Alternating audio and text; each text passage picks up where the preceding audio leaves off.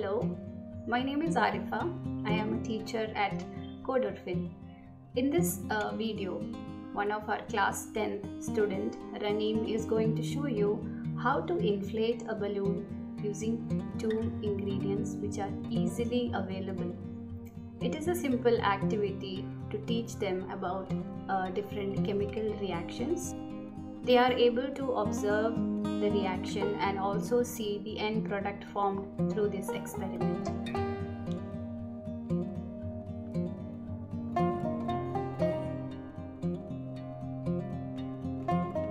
Hi!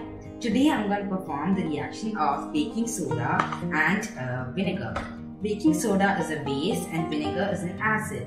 The materials that we use for this experiment are a balloon, a bottle, vinegar, baking soda and a tablespoon. So first we need to take the balloon and put half tablespoon of baking soda into it. And we need to take the bottle and put some vinegar into it.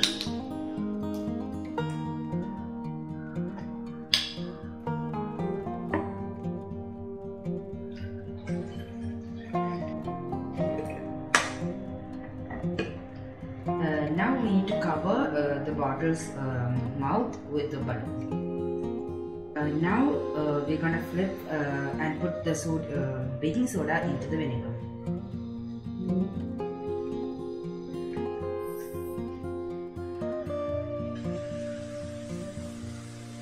Now you can hear the fizzing sound which indicates that there's a gas being evolved in this experiment, and that gas is carbon dioxide.